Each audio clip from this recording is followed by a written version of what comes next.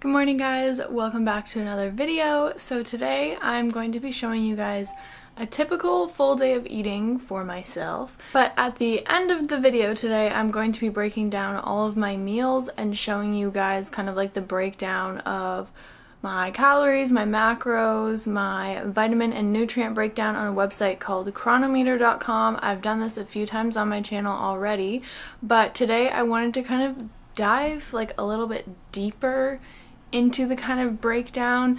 Before, when I did these videos, they were really long because I was making them more like vlog style, but today I'm going to be just kind of showing you my food, trying to keep it as short as possible, and then really dive into kind of like the breakdown part. I've been getting a lot of questions lately that are like, I'm not getting enough of this certain nutrient, or I'm wondering how you can get enough protein on a vegan diet. I'm not sure if I'm eating enough protein, or my parents don't want me to go vegan because they think that vegans don't get enough protein, they don't get enough iron, or they don't get any B12, or you know, situations like that. So I thought that this video would be really useful for you guys so that you guys can either show your parents or show whoever, or it will just be helpful for you to see where I get most of my nutrients from so that you can maybe adjust certain things in your diet so that you're getting enough nutrients, if that makes any sense. Yeah, today's day of eating is just gonna be a very typical day of eating, like what I basically eat on like a daily basis, so that it's not anything like spectacular or like a big recipe or something like that. Like, it's just like a standard meal that pretty much everyone can make on a daily basis, so that it's just like, this is what I eat on a daily basis and these are the nutrients that I'm getting on a daily basis. If that makes any sense. I feel like I'm not making sense right now.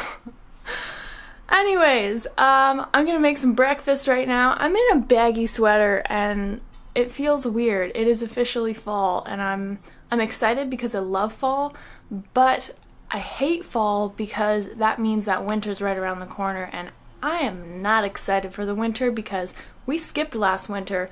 We were in Australia on the beach last winter, so I'm not really excited for this winter. I got to get away to the beach this winter. Anyways, that's enough rambling about me not liking the winter. I'm sure you all know that already. You want to say good morning, Jack? He's sleepy. You just look like this big black blob. Alright, so this morning I'm gonna make a smoothie for breakfast. I swear, every time I go to make a video in the kitchen, we have to have our front door open so that there's enough light in our kitchen so that you guys can actually see what I'm doing. And I swear, every time I go to make a video, people across the street are doing yard work. I swear, every time. It's actually funny. Anyways, looks like he's moving over there, but I am going to make a smoothie for breakfast this morning. You know, just typical smoothie. You guys have probably seen me make this smoothie before. Yeah, it's smoothie time, guys.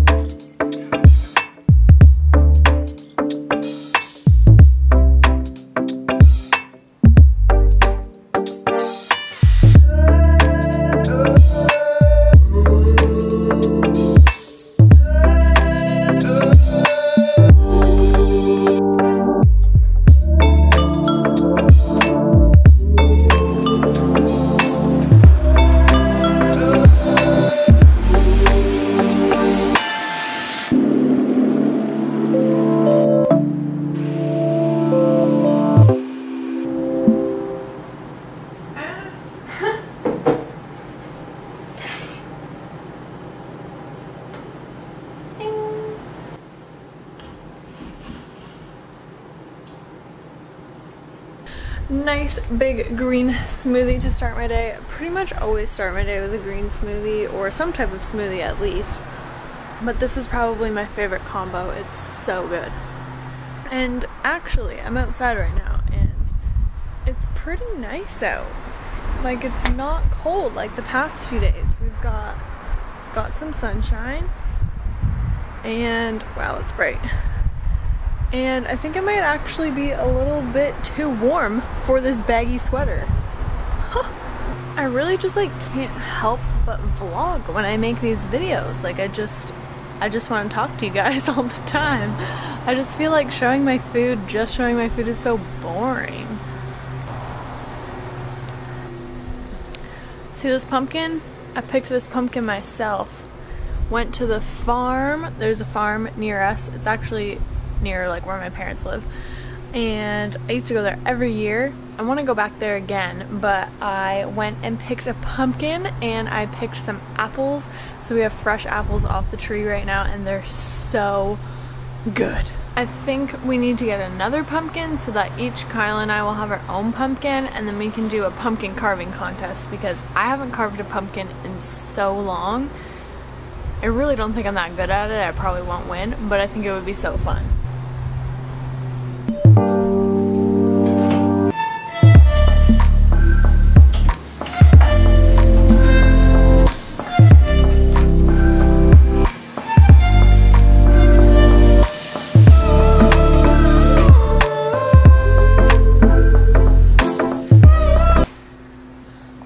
Okay, so I'm just having some grapes as a snack right now. These are literally the best grapes ever. Part of the reason why I love like this time of year so much as well is because these grapes are in season. They're literally my favorite thing and I can only have them like once a year. They're like, I think people call them blue grapes or Coronation grapes or Concord grapes. I don't know, but they're so good. They're Ontario grown and I'm pretty sure they're grown in Niagara, so it's really close to where we're from, which is also really cool. They're just like sweet on the inside and like the skin is like thick and like kind of sour. I don't know if I'm making this sound good or not, but also a lot of people ask me if I snack throughout the day, if I have like something after dinner, or if I snack in between meals or whatever. And my answer is pretty much always this: I just eat whenever.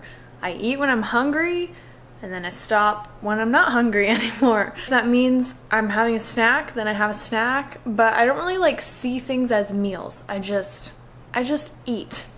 So I eat as much as I feel like I need to eat in that moment in time, and then I'm not hungry for a while. I don't think about food until I'm like, kind of hungry again. I want some more food. And then whether that be just having a bowl of grapes or whether that be actually making myself a meal. When I do have like something in between meals, most of the time it's fruit. So right now for me it's grapes and the fresh picked apples that we got from the farm. I pretty much always just have like some type of fruit or like oranges or something like that. So yeah, I'm just having this bowl of grapes as a snack and then I'm gonna make some lunch soon.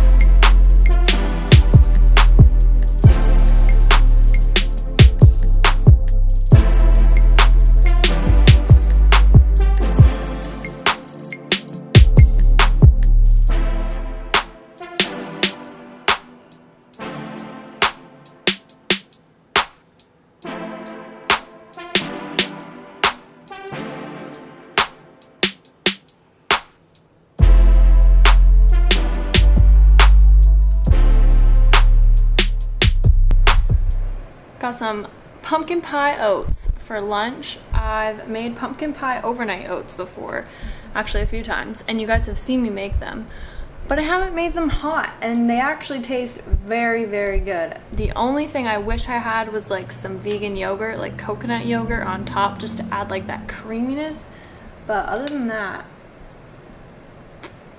it's darn good. What do you think? Do you like my oatmeal? It's like, what is that? Come here, I scratch your bum. I scratch your bum. Yeah.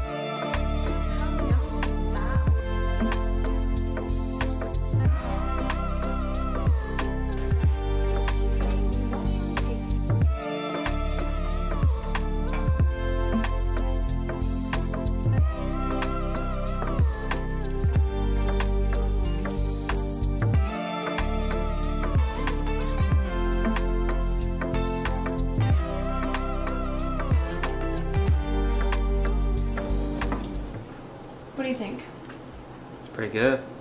You impressed? Pretty tasty. Same old, same old. We've been having this dinner for It's not same old, it's new. You use the almond butter instead of peanut butter for the sauce, right? Very true. Okay. I'm excited to eat this. I'm excited to eat this. Are you serious? This is basically kind of like a standard dinner, just rice with a bunch of veggies and some sauce. Alright, so it is the next morning and now I'm going to sit down and kind of go through everything with you guys. Yes, I'm back wearing the same sweater just because it's just so comfy. This actually isn't even my sweater, this is Kyle's sweater. I've been stealing it. So I've tried to be as accurate as possible. As you guys will notice in the video, I tried to be very specific with the amounts that I was eating. So I was really measuring things out and it actually kind of worked out well so that you guys can kind of use these as recipes as well. So that being said, let's get into this. So as you can see here, I have inputted all of the food that I ate yesterday. I didn't really segregate it into like meals or anything like that. I just kind of plugged everything in. And then when we scroll down here, you'll see my total calories consumed, which is about 2,400 calories, and I'm pretty much always in the same range. I don't count my calories every day. I don't like do this every day, but every time I do this, like for a video, I'm always in like the same kind of range in between like 2,200 to 2,400 calories, which is actually pretty perfect for the size of my body. So I'm doing a pretty good job of listening to my body and eating as much food as I desire. And then we come over here and you'll see the macro breakdown. So everything that I ate yesterday was about 72% carbohydrates, 19% fat, and 10% protein. That fluctuates on a day-to-day basis, obviously, depending on what I'm eating, but those ratios, like mostly carbohydrates, and then a smaller percentage of fat and protein, is pretty much how I always stick to my diet. That's just pretty much eating a plant-based diet. You're eating a high carbohydrate diet by default because most plants are low in fat and lower in protein and higher in carbohydrates. Let's scroll down. This is all the good stuff here. So down here is where it breaks everything down for you. Your carbohydrates, your fats, your proteins, your vitamins, and your minerals. At the top here, it'll show you again like your total calorie intake and then your water. So then down here we've got carbohydrates. So I consumed 459 grams of carbohydrates, 58 grams of fiber, and then we come down here to fats. I didn't reach my target for fat, which is totally fine. The most contributing food to my fat intake was the almond butter and the tofu. I really like about Chronometer how you can just hover over anything and it'll tell you like what is contributing to that vitamin, that nutrient, or that macro the most. And then I've got 242% of my omega-3s and 88% of my omega-6s. Pretty good. Again, the omega-3s I get mostly from the chia seeds. That's why I really like chia seeds, because I think a lot of people have troubles getting enough omega-3s, and I think chia seeds, they're the perfect thing. They're also high in protein. And then we scroll down to protein. Now this is what I want to talk a little bit about, is protein. So a lot of people have told me, I'm sure a lot of you guys still get this question, where do you get your protein, or you can't get enough protein on a vegan diet, or vegans need to be careful, they need to make sure that they're combining foods properly at each meal so that they're getting complete proteins, and all of that is just a big fat myth. So you can, as you can see here in my breakdown, I've reached well over 100% on my protein. I got about 71 grams of protein in total, and I don't take any protein powders. Like, I did not supplement anything. As you guys can see here, it's all just coming from whole foods. So the highest contributing food to my protein intake was tofu. I'm sure a lot of you guys already know that tofu is very high in protein. Oatmeal. Just oats. Oats have about 8 grams of protein in them for just a 3/4 cup is what I ate yesterday. Brown rice, 7 grams of protein. Broccoli, 6 grams of protein. Almond butter, 5 grams of protein. Bananas and mangoes, each about 4 grams of protein. So as you guys can see here, you don't just have to eat a ton of beans or a ton of leafy greens or a ton of broccoli to get your protein. Scrolling down here, this is like the breakdown of all your essential amino acids. I'm sure you guys have heard the term essential amino acids. Everyone kind of talks about that when you're talking about protein. Humans use about 22 amino acids in our bodies. We consider 9 of them essential amino acids, and then the rest are non-essential. Our bodies can't create the essential amino acids, which is why we need to get them from food. So when we eat a form of protein, whether that be from an animal, whether that be from plants, our bodies break down that protein chain into amino acids so that we can build our proteins that we need. Now, when we build protein in our bodies, a lot of us automatically think muscles, gaining like muscle mass, and that's not necessarily true. We have all different types of proteins in our bodies. So we have hormonal proteins, we have hair proteins, etc. So why do people think that vegans can't get enough protein? I think it all kind of revolves around that plant foods are not complete proteins. There are vegan complete proteins. I think things like chia seeds are a complete protein, hemp seeds are a complete protein, and then sunflower seeds or pumpkin seeds, something like that. They're all complete proteins. So there are sources of complete proteins that you can get as a vegan. Clearly, this doesn't mean that we can't get all of our essential amino acids. Like we don't sit here and eat the same thing all day long. Like for example, a carrot. I don't sit here and eat carrots all day long and only eat carrots, and carrots do not have all the essential amino acids, which means I wouldn't be getting enough protein or enough essential amino acids or complete proteins or whatever. We don't do that. As you can see from what I ate today, I ate a wide variety of plant foods, and if we go back here to my chronometer, you will see that I got all of my protein, I got all my essential amino acids, and those are all coming from all different. So when people say we need to be careful, we need to make sure that we're combining foods properly so that we're getting complete proteins, that's a myth. If you are eating enough calories for yourself, you are eating a wide variety of plant foods, you're going to get all your essential amino acids, and your body's going to combine all of those together and make protein for your body. You don't have to make sure that you're getting all of them in one meal. It's just about eating a wide variety throughout the day. Alright, so now quickly coming over here to the vitamins and the minerals. As you can see here, we're all check marks across the board, across all vitamins and minerals, even B12. And I take a B12 supplement on a daily basis, but I didn't even incorporate that into my breakdown today. But I got my B12 from my spirulina, which I thought was really, really cool. I love spirulina. It's just a really great superfood, a really great boost. Also very high in iron. Now, funny story with iron. I'm going to talk about iron next. I was considered anemic before I went vegan, and my doctor recommended me to up my red meat intake and also take an iron supplement, and I still was feeling the effects of having really low iron. And then I told my doctor I was plant-based now. I stopped taking my iron supplement, and I wanted to get a blood test done to see my iron levels. And then, so we got my blood test done, and then I got the results back, and he walked in the room, closed the door, and was like, "You have the most perfect blood test I have ever seen. This plant-based diet must really be working for you." So now I'm getting all my iron just through eating plant foods. I don't have to supplement or anything like that anymore. But yes, so the spirulina, very high in iron, 5 milligrams of iron for just that 1 teaspoon. Tofu, oatmeal, chia seeds, brown rice, all really great sources of iron as well.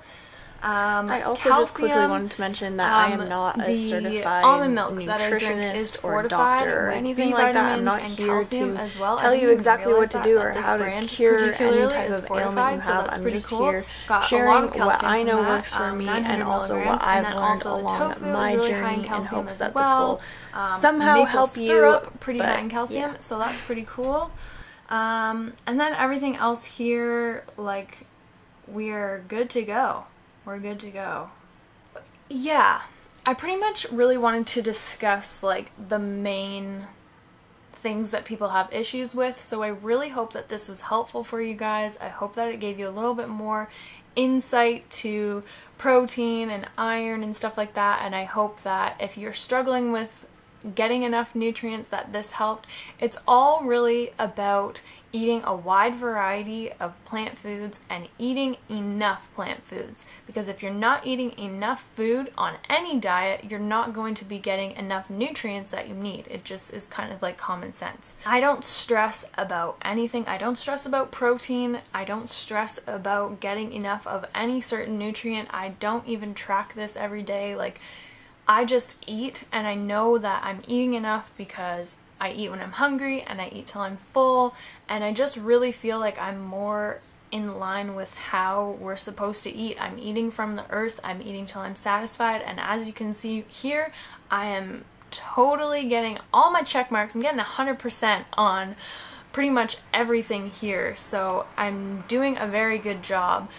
So I really hope that this video helps a lot of you out there. You can show your parents this, you can show whoever this that is telling you that you can't get enough protein on a vegan diet, or you can't get B12, or you can't get iron or whatever. I also just quickly wanted to mention that I am not a certified nutritionist or doctor or anything like that. I'm not here to tell you exactly what to do or how to cure any type of ailment you have. I'm just here sharing what I know works for me and also what I've learned along my journey in hopes that this will somehow help you, but yeah. I'm sorry if this video was really long. I hope this video helps. Hope you guys got some insight. Hope you enjoyed the video. Make sure to give this video a thumbs up. Share it with somebody who told you that you can't get enough protein on a vegan diet.